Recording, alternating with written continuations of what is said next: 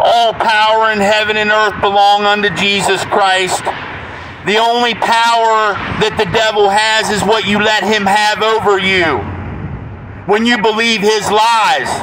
See, when he tells you to go get drunk, he's lying to you. He wants you to die. When he tells you to go do drugs, he's lying to you.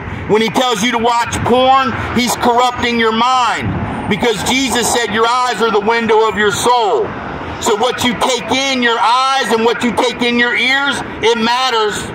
He who formed the eye and formed the ear, he can see and he can hear. He knows. He loves you. He died for you. He wants to save your soul. When you believe the lies of the devil, it gives the devil power over you. When Adam and Eve listened to the devil and disobeyed God, it gave the devil power over them. Jesus delivers you from the devil. He delivers you from all things. He has all power. But if you believe the lies of the devil, he'll keep you in bondage. He'll keep you in chains. But Jesus is the chain breaker. Jesus will break the chains that the devil puts on you and set you free and lead you into the truth. He is the anchor of truth for your soul.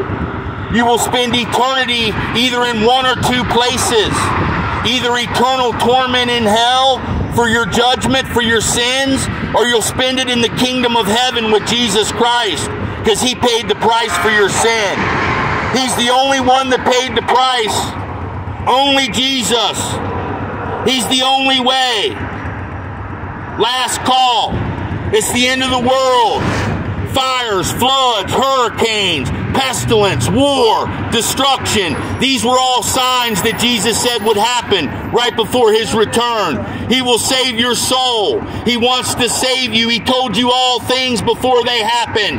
Jesus Christ, King of Kings, Lord of Lords, Master of the universe. Thank you, Jesus.